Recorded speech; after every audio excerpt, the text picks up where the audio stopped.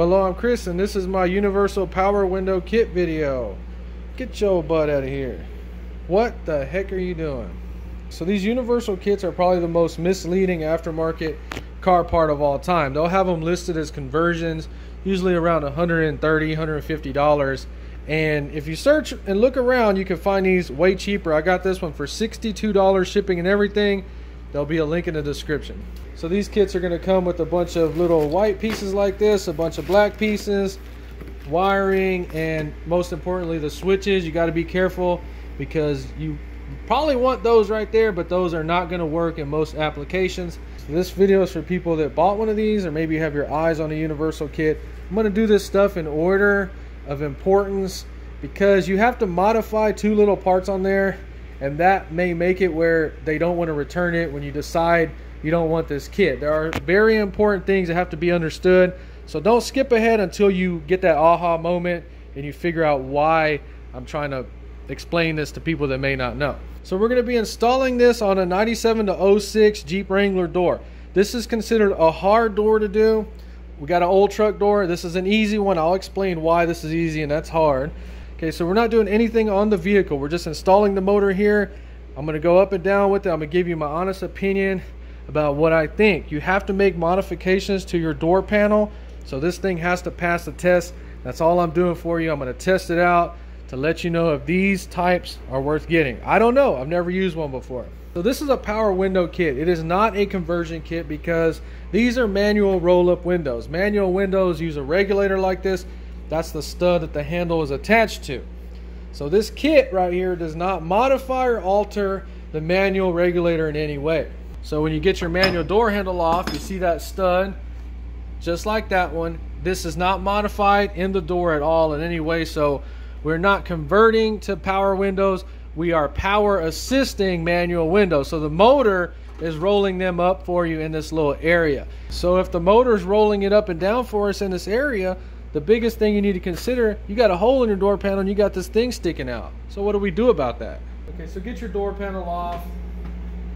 So this one had a weather shield. Do not throw this away, reuse this. So this is step 1 and 2 combined. Both of these things are super critical to determine if this kit is even going to work in the first place. So this style right here, got a motor, all this looks good and checks out, and it's going to have cables that drive this gear. Now if you think, man, cables, what the heck is that? So a lot of factory vehicles use cables, power and non-power, just like this Jeep right here.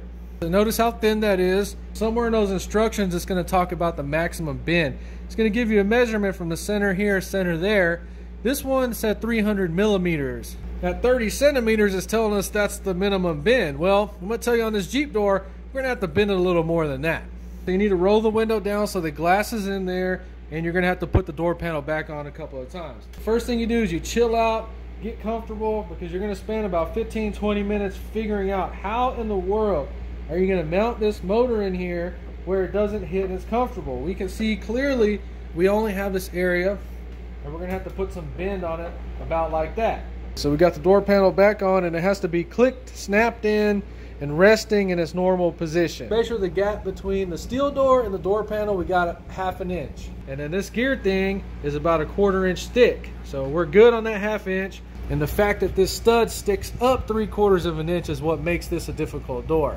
So the old Chevy truck door is easy because I can stick my finger in there, and we got about 1.5 inches before we meet the steel.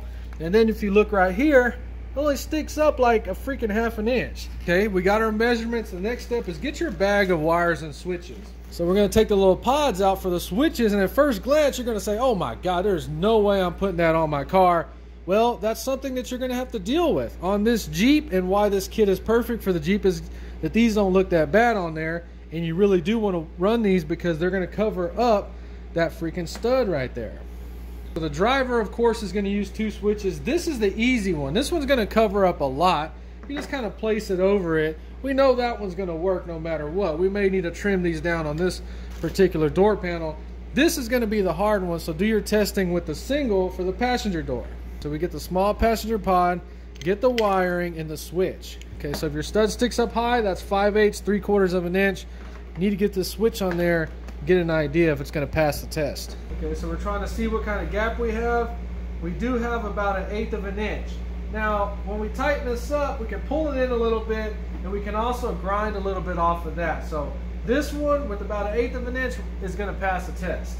Then you have to ask yourself, does your switch match your door panel? In the case of the Jeep Wrangler, I think it looks just fine. On the old Chevy door, the switches are going to have 0 problems, and they actually do not look that bad on an older vehicle. So if you don't want to run a switch right there, the kit's going to come with some plugs. You're going to have to figure out a setup, and ultimately you're going to end up with a door panel that looks like that. In my opinion, that is unacceptable. So then the plug on the old Chevy door just looks odd. Just run the switch right there.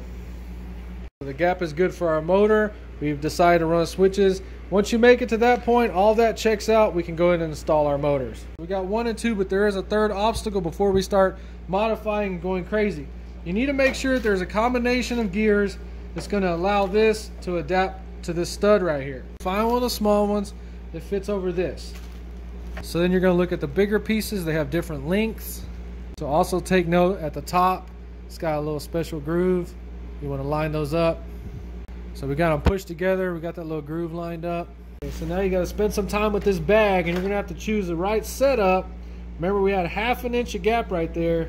And if we use this one, we're way up too high. So we got to play around with some different options. I'm going to go ahead and figure this out because I am doing this for the first time as well. Okay, so figuring out the little white parts is going to be the hardest part. Take your time and you'll figure something out. This is what I came up with. See how we push it down? And notice how this sticks up a little bit. So this is a universal kit. You may have to modify it to make it work. We put this down and we notice how the small gear sticks up at the top. It's being blocked by these little grooves, so we need to grind those out. Do that at your own risk. I'm comfortable with it because it's not going to change anything. This handle bottoms out right here, so it's not going to hurt it.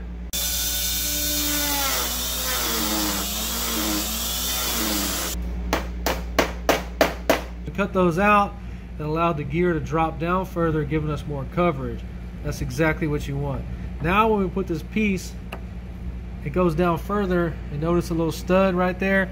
Now do this at your own risk, but I'm going to go ahead and cut that off flush with the top of that stud.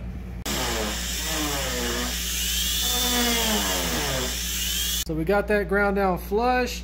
Now the kit's going to have the snap rings for that and these long skinny screws. Now once these long skinny screws screw down that odd keyway, I'm not into that. I'm not going to put the long skinny screws.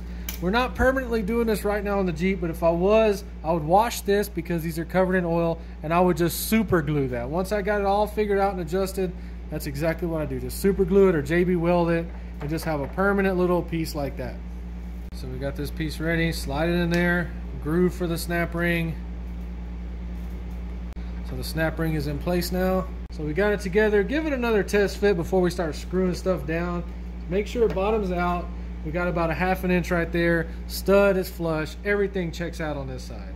So then you take your universal brackets. They're going to mount like this. Play around with this. Figure out how you're going to attach it. You just want to secure these so they don't move one way or the other. Let me go ahead and figure this out, and we'll see what I came up with. It took me about 10-15 minutes to figure this out. You're going to have to screw the little brackets. They only go in certain positions. You're going to have to cut your brackets if necessary. Alright, so looking at this the second time, we probably need to move this bracket right here. So let's go ahead and get an idea how these get screwed on there. Alright, so this stuff can get real tricky. Just remember to mark it. So we're going to move it over.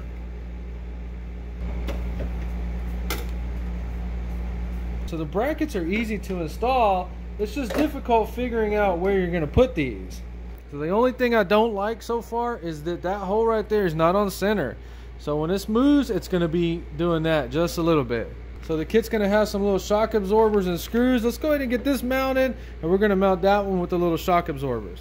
So the screws in the kit are low profile, but they're not self-tapping, so just find a drill bit that's smaller. Okay, so be super careful when you're drilling holes. Don't hit your glass. Pay attention to your door panel. This one dips in, so we want to screw farther to the outside. So we're going to mount this one as far out as possible with these little shock absorber pieces. Put this in there first, and it's going to have a little metal insert second.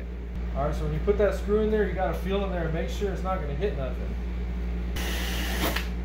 This is fully secure for the demo. But on the vehicle, I would put 3 screws on each bracket. Just make 100% sure nothing's gonna come loose.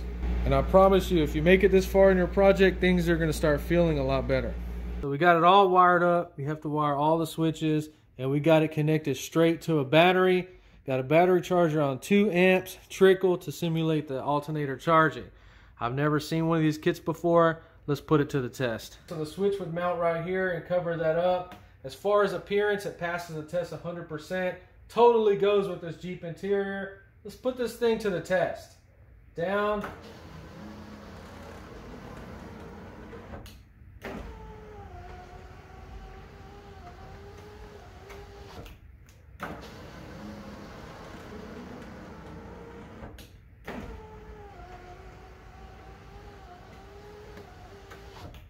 Okay. Went up and down with this enough to give you my opinion. On a vehicle that never had power windows, as long as you could get away with this switch and it passes the test on your door panel, I highly recommend this kit. It just blew my mind. It was only $62. That's for both doors, everything. So it did hesitate a little bit, but it went all the way up, all the way down. It's sealed. It sounds just like any other power windows.